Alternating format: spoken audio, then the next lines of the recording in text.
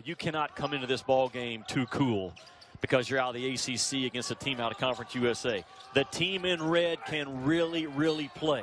And Chris Mack sent the message yesterday. Heavy ball screen offense by Louisville for number 1 in white. And there's the first one set.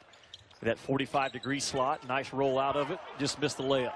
Yeah, Bassie got caught As a post defender, but when it was 100% sure, it was the right read. All the scoring for Western Kentucky in about the last 90 seconds as the offense has gotten going in a flurry, and David Johnson snuffs it out. Yeah, now, and that's a play or two or a pass or two ahead, and that's a rare combination with that type of a big body. How does that separate him from, let's say, the average? What is the best way for Louisville to play offensively right now?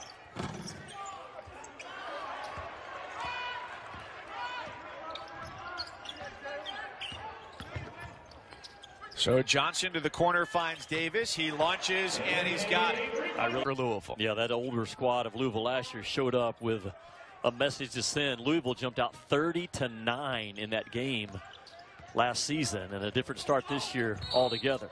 From the free throw line, one dribble, and Johnson at a higher pace than he did last year. Up ahead for Louisville, they've got UNC Greensboro. That's Friday, 2 Eastern. Touch on a certain possession, but they can confuse you. It's hard to recognize, Mike, when the defensive change occurs within the possession. Johnson goes hard to the hoop. One team All-Conference USA player, preseason All-Conference team. This is Bassie trying the three. Tough rebound for Williams. Underneath, looking for Bassie, and it's intercepted by Johnson. Yeah, good in this, not only of Bassie, but Josh Anderson can just eat you up, man. On the inbounds, perfect underneath for Jalen Withers.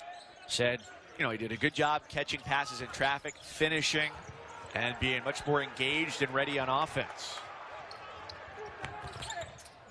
Down the floor, Davis gets the lay-in. Louisville is back after a dislocated big toe on his right foot in Friday's win over Seton Hall.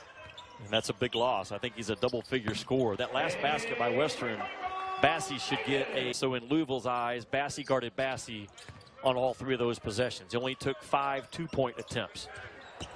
That's back-to-back buckets for Jones to start the half. 3-point shot for Louisville continues to drop. You heard him talking in the studio at halftime. Can Louisville continue to shoot the ball at a high clip? Well, they're 6 out of 12 from the 3-point line. They came in tonight after 3 games, only making 5 per game. They've already gone past that number tonight. Williams put it on the deck and had it taken away by Johnson. Not the best. With the Hilltoppers. Can they pull themselves back into this? Not if they keep throwing it to the wrong team. Western Kentucky now has 16 turnovers in this game. And defensively, they're not 15, 20 feet from the Yum Center. Well, I need to octuple check anything that I see on Twitter, so I'm gonna need 8 sources before I can verify that. That doesn't sound like something that you would make up, you know. I'm going to say that that's true. That is true. We have confirmed it. That is true. Louisville has the coolest half-court logo of anyone in college basketball. Look at that Cardinal right there with Adidas sneakers on and dunking the basketball like that. That's as good as we have in college basketball.